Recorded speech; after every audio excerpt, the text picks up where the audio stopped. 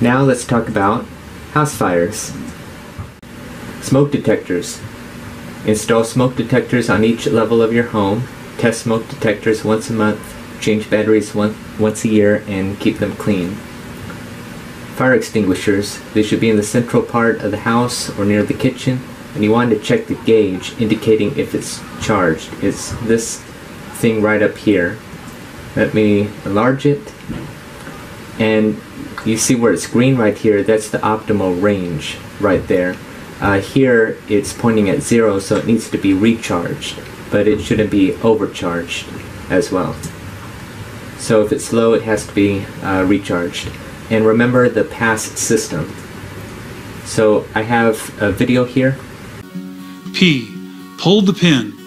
This will also break the tamper seal. A. Aim low, pointing the extinguisher nozzle at the base of the fire. S. Squeeze the handle to release the extinguishing agent. S. Sweep from side to side at the base of the fire until it appears to be out. So that comes from Pasadena Media. Now, I just want to reiterate what they said. Make sure that you aim at the base of the fire, not in the middle and not up here, but at the base of the fire, and sweep side to side. Okay, so the fire escape plan, mark 2 fire escapes from each room of the house. So the best case scenario is that nothing is blocking your doors so that you could have an easy access out. That's the primary escape path. But if something is blocking your door, then you have the secondary escape path, which is through the window. And also have escape ladders on the upper floors, just like this image right here. And also pick a safe place outside of your house to meet at, like a tree, mailbox, or whatever. So at home you have to conduct a fire drill at least 2 times each year. That's recommended so that you could maximize your preparedness. Here's some fire safety tips. Keep the bedroom door closed while sleeping. That could help save lives. It could add about 10 or 20 more minutes according to the door, because each door is graded. So that will actually help keep the smoke and the flames out. It will provide a barrier. Consider installing a sprinkler system. Replace smoke detectors every 10 years. Of course, don't forget to keep on checking it and replacing the batteries.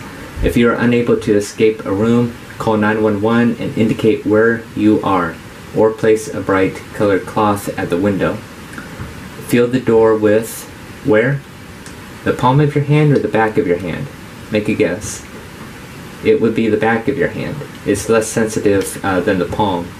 And you want to always check that prior to exiting through the door. And you want to crawl your way out because heat rises.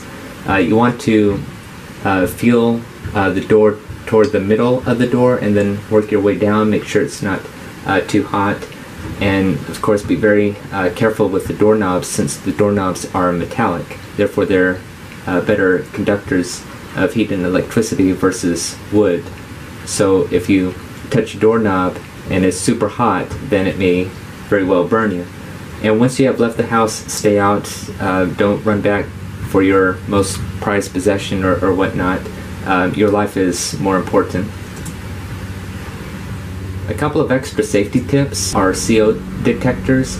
CO stands for carbon monoxide, which is an odorless, tasteless, and invisible gas, which means that you can't smell, taste, feel, detect, see, or whatever. It's actually a killer, so you want to have this alarm. It works like a smoke detector, and sometimes there's a hybrid smoke detector / carbon monoxide alarm, and it's good to have. Otherwise you might experience flu-like symptoms, among other things, so it's very good to have and may save a life. Another thing is don't be in a closed garage with a running car, because the car exhaust would fill the garage to high levels of toxins, and then you're breathing that in, and you might get lightheaded, you might faint, and might literally suffocate in there, so don't do that. So items for a disaster supply kit. not just for tornadoes, house fires, or hurricanes, but there's earthquakes and floods and other disasters that could happen. A first aid kit, required medication, and important documents such as medical documents and such. Canned food and a can opener. 3 gallons of water per person. Protective clothing. Bedding or sleeping bags. A battery-powered radio. A flashlight and extra batteries.